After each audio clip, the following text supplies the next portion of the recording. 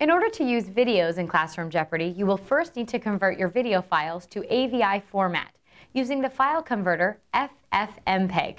You can find the most current conversion tools for both Windows and Mac at classroomjeopardy.com. Download the FFmpeg converter to your computer and place it in the Clue Studio folder you created. Placing the Clue Studio application and the Converter application in the same folder will enable the Convert Video button to work properly. This part is very important. Before you can start converting files, you need to initialize your settings first. First, click the Settings button. The Settings window will open. Now click the Browse button next to the FFmpeg path line. Navigate to the FFmpeg application in your Clue Studio folder. Select the FFmpeg application and click Open. This will link the video conversion utility to the FFmpeg application. Now click the Browse button next to the Output Directory line. This is where your converted videos will be placed. Navigate to the folder where you will keep your converted videos and click Open.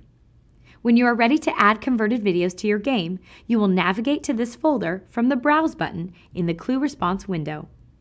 Note that the video quality setting is also located in the Settings window. When you begin to convert video, you may return here to adjust this setting. Now you're ready to convert your file. 1. Click the Convert Video button on the toolbar. The Video Conversion Utility window will open. 2. Click the Add button and navigate to the video file you wish to convert. Click Open and the file will appear in the Source Files window. Add as many different videos as you need. The Video Conversion Utility can convert an entire batch at one time. 3. Click the Settings button to set the video quality. High quality will generate the clearest video but the largest file. Low quality will generate video with less detail but smaller file size. The video quality settings will apply to the entire batch being converted. 4. Click the Encode button to begin conversion. If you have not set the FFmpeg path, a dialog box will pop up and direct you to the Settings window. When completed, the files will appear in the Converted Files window.